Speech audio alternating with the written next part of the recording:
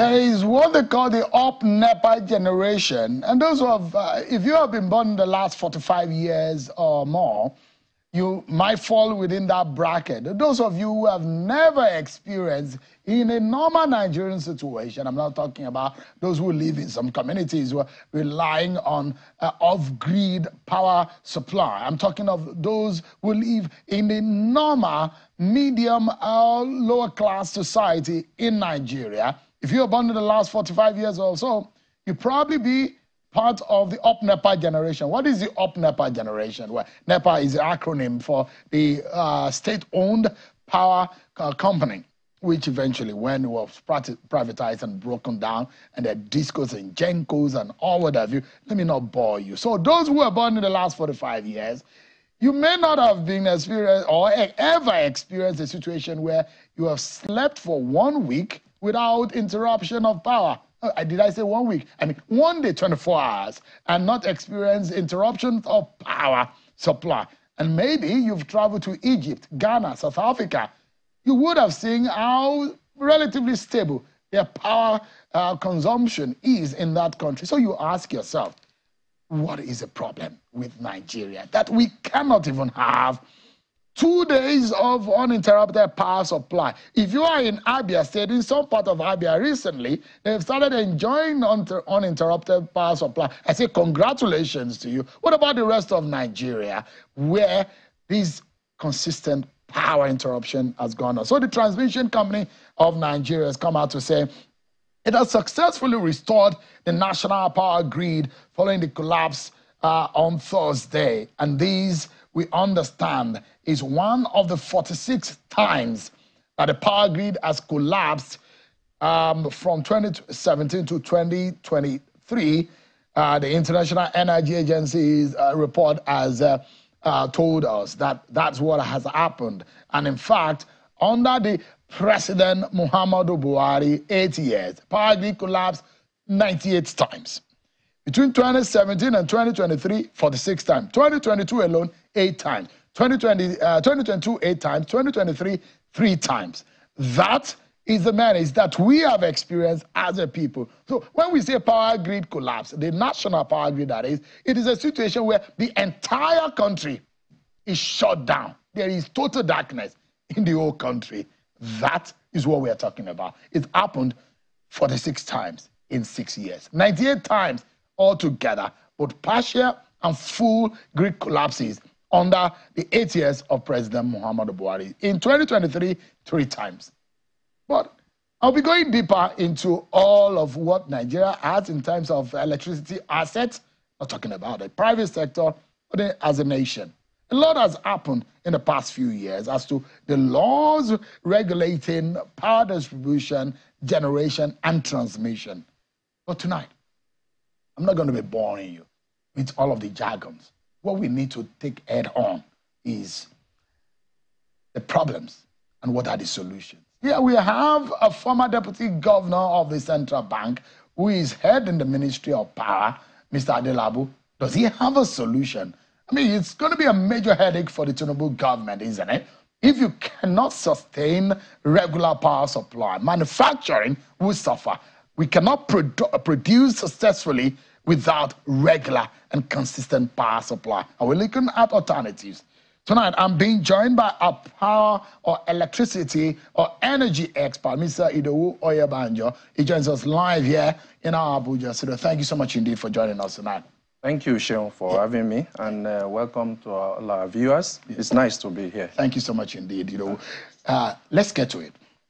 And I don't know, you may not belong to the power, the up-NEPA generation, but those of us who have not really experienced the goodness of uninterrupted power supply, we thought that the worst was over when those things were broken down after the NEPA era passed. But what would you say, first and foremost, let's tackle these power grid collapses. Would it be majorly of vandalism or what? What causes these power grid collapses? So power grid collapse occurs for so many reasons. And these are very complex issues, including vandalism that you have talked about. It's very important. to states, because if a power tower, an electricity tower is vandalized, so the electric overhead lines come down, and then power is disrupted. So that's one major cause of grid collapse, vandalism.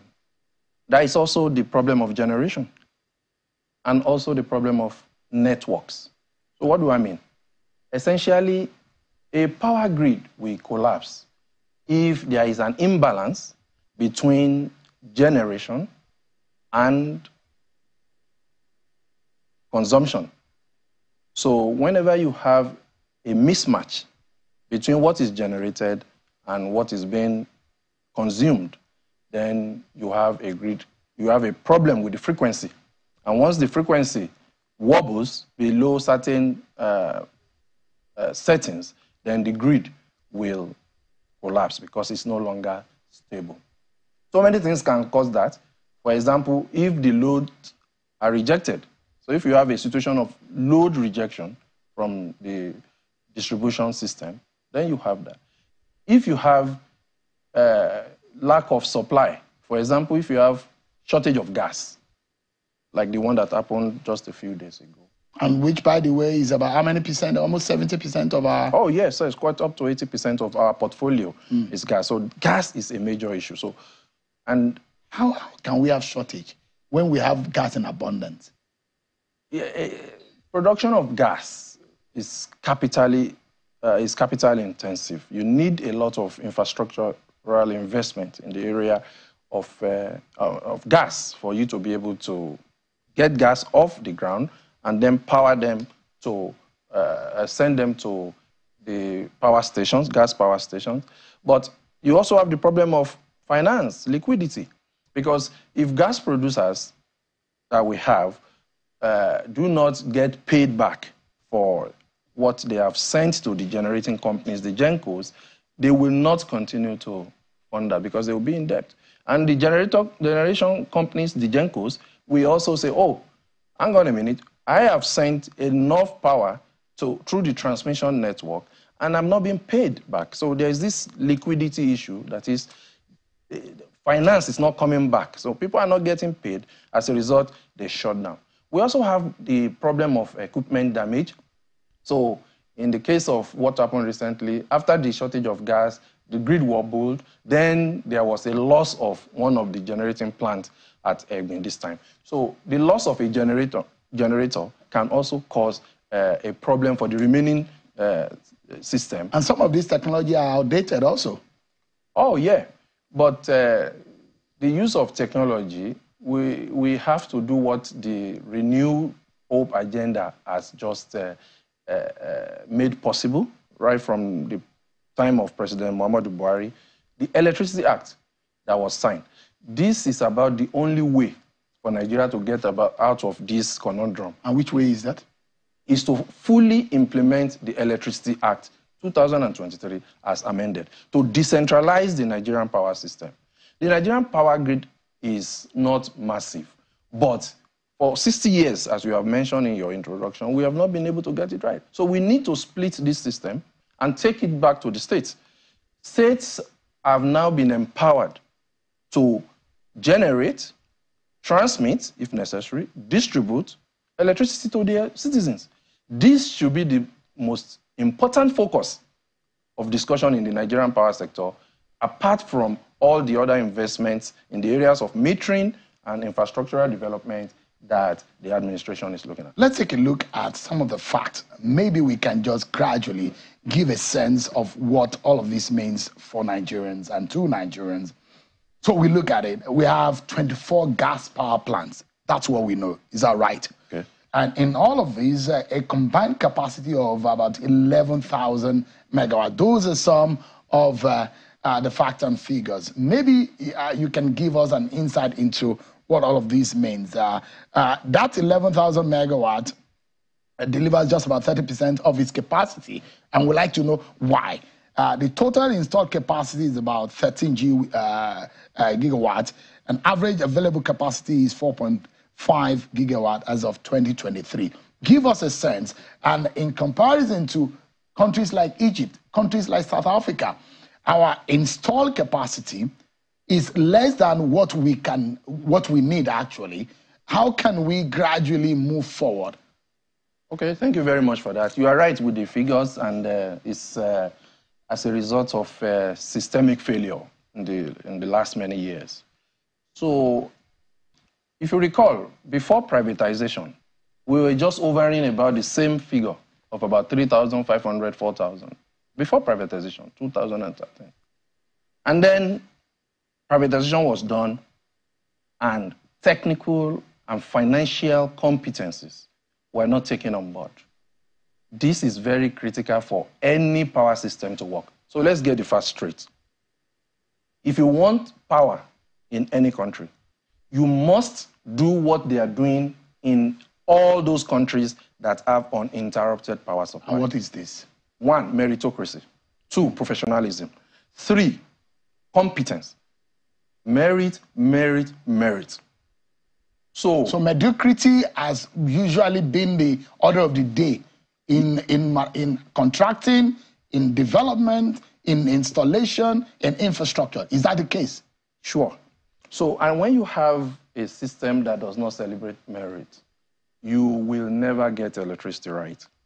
So, how do you get to a point where you have 13,000 your megawatt? That's 13 gigawatt. Gigawatt, yeah. But there is a mismatch of the capacity of the transmission. Now, there is also a mismatch. Your transmission, your record there shows that transmission can take about 7,000, 5,000 we have on record, and distribution can take 3,000. So this gap, how did it happen? Some people will say, oh, we have less generation. It's true we have lower generation compared to what we can consume. But when you have 13,000 and you are not able to consume it, generation cannot continue to ramp up. You need to bring up that transmission system to be able to come up towards 11,000 megawatt. Then the distribution to also come up to come and consume this electricity. That's number 1.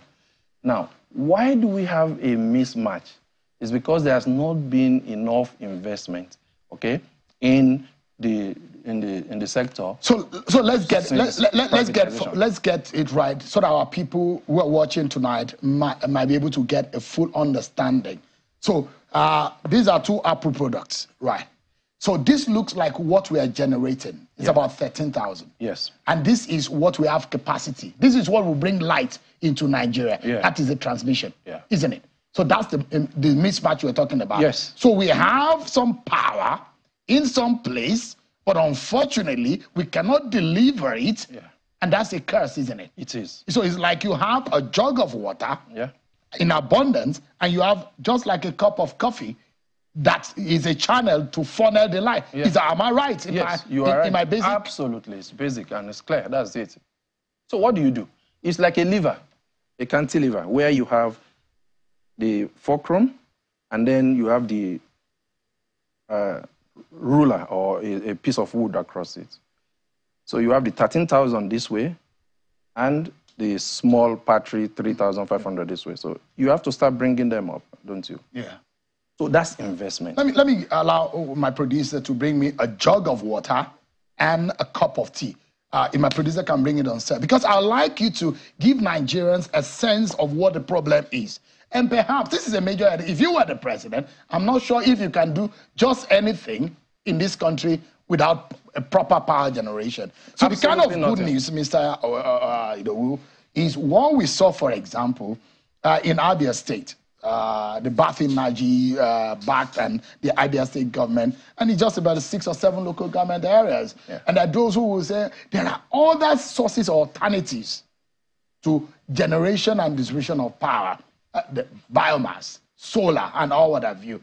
Could these also be the possibility of solution to our problems? Absolutely. This will be the way to go. Every state of Nigeria, or most states of Nigeria, have resources. Biomass, waste to power. We generate significant amount of waste in this country. So any state should be able to aggregate this waste rather than just burn them for nothing. They can use them to generate electricity. Also, you mentioned what has happened in Aba. That's a very classic example of what needs to be done everywhere possible in Nigeria. So independent power projects like that, where private sector is being given the environment to be able to generate electricity, transmit, distribute it, and even give it back to the consumers, metered consumers. This will revolutionize the Nigerian power sector. And that's why I said that the decentralization of the Nigerian power sector, which has been signed into law since June 2023, needs to be fully implemented. Without this full implementation, and now when you are implementing it, you must implement it with the right kind of resources. Meritocracy must be the foremost for any state. You cannot afford to do a system that will take us back to what we experienced from 2013 to date. Experienced professionals, be it in legal aspects, accounting, commercial, but most importantly, technical. The power system is a hugely technical system, and governance structure for it must be technical. The support services are the accounting, the commercial. Look, without technical competence, you cannot have a proper power system. Which part of this would you say is perhaps the biggest? Or if the cameraman can, it's not this simple though. You can bring a rule or something to slant across this. Okay. That's exactly. It will slant across now, this. So let's assume that this is the generation. That's the transmission. And we have, so this is probably the generation. And we know that this cup cannot contain it, but this is likely to contain it. So if I pour this into this, and I still have this, this is our major problem. It is. We have a limited capacity to transmit. Yeah. And we are probably generating maybe 4 times more than our capacity. Sure. So this is what we need to increase now. Yeah. Even the generation is even less than what we need. Absolutely. In South Africa and Egypt, what are their generation looking like? Well, you have thousands, 50,000 megawatts for the population that is far less compared to us. But you see, in reality, we cannot be making such comparison, actually. It's, because what drives generation capacity is the demand. So the fact that South Africa, with a far less population than Nigeria, generates 50,000 megawatts and maybe distribute them, will not be sufficient reason to say Nigeria should also do the same if we don't have the demand. So the industries have left, most industries have leaving Nigeria because of energy costs. Manufacturing sector shutting down because you have problems of high energy costs, and they can't stay competitive if they have to manufacture in Nigeria. But what you need to do is to, like I said, implement the Electricity Act. So take an example. Abia State has done what Geometric Power Plant has done in Aba. So they've taken a franchise area where they will provide electricity. So they generate what is needed, and then they distribute it to those areas, and then they start to enjoy electricity. Many companies have now started relocating to Aba as a result. Now, if you do that everywhere in Nigeria, in Kaduna, in Kano, in Port Harcourt, in Lagos, in Ogun State, that's what we are going to have. Private sector should be enabled by the state government to build capacity. But there is a law that says that a private interest can generate up to 1 megabyte. I mean, 1 megawatt. That is what is, am I right? So this has been amended already in the Electricity Act. So the Electricity Act has made it possible to decentralize the power sector, to make sure that we can use renewable systems, so solar, mini-grid system, biomass that you mentioned before now, landfill gas, waste to power. So what is needed now is for state governments to have an enabling environment that will allow private investments such as the one we have seen in Aba to flourish, and make sure that estimated billing is outlawed. Make sure that what we call protection, so there is something called protection, coordination. The lack of protection coordination in Nigerian power sector is a major disaster for this country, and that's what is causing most of the grid collapse. So, I mean, not to oversimplify things, but for the sake of those of us who are not in your sector. So, Nigeria needs maybe 3 times of what we are generating now to be able to meet up. Yeah. And that's going to be about 13,000 times 3. So, you're talking about 40,000, 50,000. Yeah. So, that is what we need. So, about 3 times or 4 times of what. Yeah. So, then state governments, we don't have much a problem with distribution, do we? So the distribution is the last mile, and they are the ones that actually take the electricity to the consumers. But when distribution is having problems with their infrastructure, there's not been investment in the distribution. So they are still outdated, they are still old. And so this is why the state government needs to come in. This is why the law says, look, over to you, state governor. Mr. State Governor, can you please implement the Electricity Act? So which part of, in these 3 segments, generation, distribution, and transmission, still exclusive to the federal government? Which one? It's only the transmission system. It's only transmission for now. That's still with it. So generation and distribution can still be taken on by private sector, by the state. And the state can take ownership of those. Yeah. So it then means that in all of these, we need more generation, and we need a lot of clusters of transmission. And that's it. Yeah, you are right. A lot of investment in transmission and distribution. And my recommendation is that because Nigeria is currently in the 1920s of the UK and US power system. That's how outdated our system is. Oh, yeah, that's how far back we are. What we have to do is to do exactly what they did back then, which is why I said Electricity Act should be fully implemented. Go back to the states. Let the states take charge of the power supply of its citizens. Do regional grids. So, for example, in the Southeast, you have the Southeast regional grid. You have generation in one part of this, in all the states, and they serve the people, and the excesses are also distributed among themselves. And if they have to push power to Southwest, they can do so through this current transmission network. The same thing, we have power, significant hydro generation in the north. We have solar, we have wind power generation. You've heard of a lot of wind farms. The sun in Kano, Maiduguri, Katsina, Kebbi can fry anything without you lighting it. Look, you are right. Nigeria is supposed... And that is supposed to be a strong point for us. We have abundant gas, we have abundant sunlight, and these are natural sources of power. Okay. And yet we are not able to transpose that into productivity. Exactly. So look at the United Kingdom. Now that they are struggling with their power system a bit because of... They have gone to North Africa to get a massive portion of the desert to install solar cells just because they need the sun. And they pipe that through undersea cable all the way from North Africa to United Kingdom.